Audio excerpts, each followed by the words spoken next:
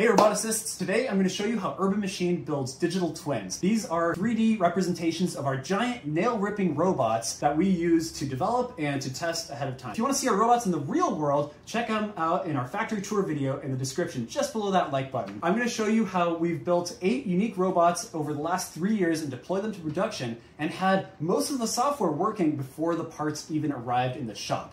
So let's dive right in. The journey to create a digital twin doesn't begin at the software layer, it actually starts at the hardware design layer. So all of our mechanical team is using Onshape, which is basically CAD software that competes with SolidWorks and Inventor. What they are doing in this is they're building out giant, dimensionally accurate assemblies which show off all the joints, all the positioning of everything, where the cameras are, 3D locations that are interesting to the software team. And what they do then is they use a tool that we've created called Onshape URDF Exporter. This is an open source project. Please feel free to check it out. But basically what this tool does is it hooks into Onshape's APIs and exports the whole thing into a URDF. A URDF is a universal robot description file. Those are perfect for creating digital twins with ROS. Once you have your URDF, you'll get this giant clump of STLs and most importantly, a robot URDF. And this is just a giant XML that describes all of the joints, the positions, the 3D geometry, everything that you care about in order to write software for a robot. So let me show you what that looks like. Let's start out by speedrunning our system architecture. So to begin with, all of our software runs inside of Docker. For example, all of our ROS nodes are in one Docker container, our database, our visualization, our JavaScript dashboard, etc. Let's deep dive into the ROS nodes. The ROS nodes are roughly architected as a hierarchical control system. So our state machine controls the cluster coordinator, which controls an entire picker cell. At the very bottom, we have actual real hardware. For example, the Big Bird top is a 4-axis robot arm that can remove real Big Bird nails. Let's look at what a hardware module consists of. Each hardware module is made up of several nodes, the Capcom, which shows off different ROS actions, and it talks to the firmware agent node. It's the only one that's allowed to talk to a PLC. And it also publishes joint positions to a URDF module. So this is how we do the 3D digital twin part of things, is the Capcom is constantly publishing sensor data and joint state data to the URDF modules, which can then reflect that in RViz. So let's actually show that off. This is a digital twin of our latest generation of nail-picking robot. It's running locally on my laptop with every single sensor output being simulated. For example, the cameras on the robot are being simulated using past scans of real production wood. The rangefinders are being simulated to report locations of wood that doesn't even exist. All the joint positions, all the motors being simulated as well. What this means is we can actually run fake wood through our machine and develop completely locally. I can work from home and run wood through my machine all day, testing new features. This is how we're able to build and test all the software for our robots before the hardware has even landed in the shop. So let me actually show you what this looks like. On the right, I have our robot dashboard. You can see that we can click here to start cleaning wood, we can teleop, we can home the robot, etc. I'm going to teleop. This menu is showing you that we can move the wood forwards and backwards. For example, we can actuate this clamp, and that's moving the entire left bird surface towards the wood. We can move different axes around as if we were working with real hardware. So for example, I can move this to the right, move it up, move the Z in, and we can also do the same thing for the other bird. Most importantly, we can actually run the entire nail cleaning procedure. I'm going to click start cleaning wood, and we're actually going to run fake wood through the machine. You're going to see this surface start to clamp. You'll see the different robot gantries picking at fake nails that they find. So let's get started. So I click start cleaning wood. Let's zoom in here, and you'll see this camera stream update as fake wood enters the machine. You can see it live. Any green dot, that's machine learning output saying, hey, I think there's a nail here. And it already found a few nails. These little arrows represent locations where nails have been found and the robot should pick.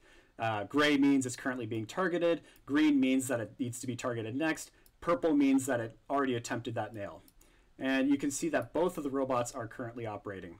The next thing to notice is there's this big gray box here. That represents the location that we think the wood is in and the approximate size and width. And you might have just noticed that it changed shape.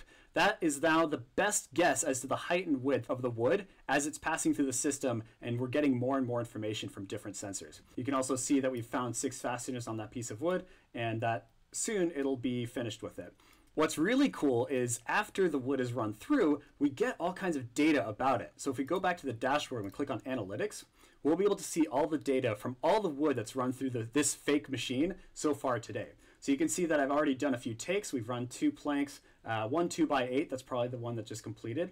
an average fasteners per meter of 2.2. We can see that we've seen 20 nails, and here's all of the different dots. Each dot here is a plank that's run through the machine. So the one right here, this is me recording it around 4:48 p.m. It ran at 3 centimeters per second on average. It was 1.8 meters long, and if we had run that plank over and over for 8 hours, it would have run 900 meters and yielded about 2,000 board feet and sold for about 70 cents a board foot to break even. So our fake wood is not super profitable, but that's okay. We're running on my laptop and it runs super slowly. What's really cool is we have a digital twin for all of our robots. Let me show you the cooker real quick. This is the digital twin of our cooker cell that's currently running in production. The cooker's job is to find nails using computer vision and then cook them using high power induction coils. That superheats the nails up to about 700 degrees Fahrenheit, and that burns the wood fibers around the nails or the threads of screws. What that does is it reduces the amount of force required to pull out a nail or a screw from about 500 to 700 pounds down to 20. Makes it so much easier to pull them out and so much more reliable to grab screws. Let's run some fake wood through the cooker so we can see how it works in action. Just like the picker, there's a dashboard for the cooker which lets you control it. You have mostly the same options. There's also a components view, and this shows you all the different Capcoms that we have access to. We call the coils toasters. Let's start cooking wood. Immediately, it clamps down on the wood and starts scanning. So we'll see the live video scanning here.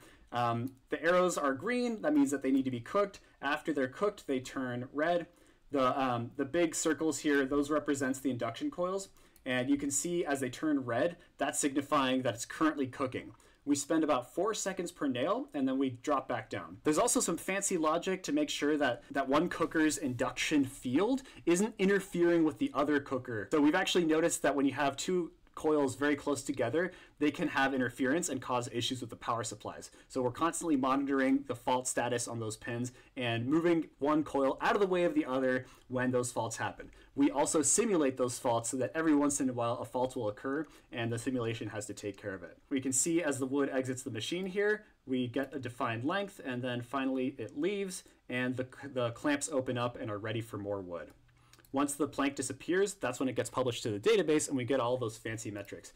We can see that 2 boards have been processed, 3.6 meters, etc., etc. Thank you so much for watching. I barely scratched the surface and all the tech that made it possible to do all this. So if there's anything specific you want me to dive into, just drop it in the comments below, and if there's enough interest, I'll make a video on it.